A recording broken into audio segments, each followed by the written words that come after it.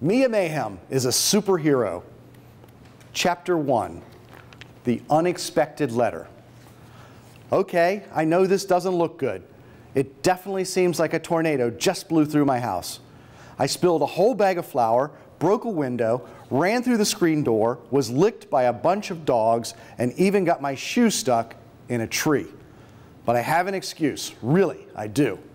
It's been a super exciting day. Seriously super. Why? Well, hold on to your socks. Here's the deal. You ready?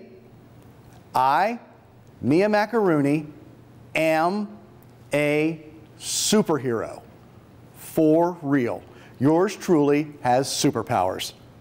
And believe it or not, I just found out myself. In fact, my life was completely ordinary until this afternoon. I had a normal, uneventful day at school, and my best friend Eddie and I walked home, just like every other single day ever. At my driveway, I checked the mailbox like I always did. Except today, there was a tattered letter covered in stamps, addressed to me. It said, "Dear Miss Mia Macaroni, congratulations. We're very pleased to inform you of your acceptance to the program for in-training superheroes, the Pits. I look forward to meeting you at your first superhero training session. Best wishes, Dr. Superb, Headmistress." The program for in-training what? This couldn't be real.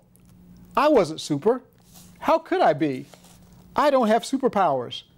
I'd definitely know it if I did, right? Plus, I have a bit of a reputation for causing chaos and mayhem wherever I go. I never mean to, but the truth is I'm a total disaster machine, like the time I kicked a soccer ball that broke a steel goalpost in half. Another time, I flooded the hallways after using the water fountain. So, you see what I mean? This couldn't be real. I flipped over the letter to see if it said "Gotcha" on the back. Nope, nothing. So I ran inside and triple-checked. You read that right. It's true, honey, my mom exclaimed when I showed her the letter. We've been waiting forever. We went to the Pits, too. I looked up at her in total shock. This letter sure traveled a long way. We're thrilled for you, honey. You won't be too far behind, she said. Behind? I asked. Well, you see, most kids start their training in kindergarten, Dad said. I grabbed the piece of paper and read it again. No way. My letter is 3 years late? I exclaimed. Don't worry, honey. You'll catch up as fast as lightning, my dad said with a wink.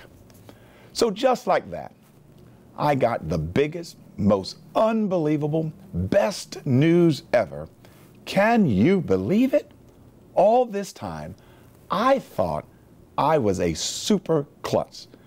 But turns out, I'm just super, and I always have been. Hi, I'm Jeffrey Smith. Happy reading to you.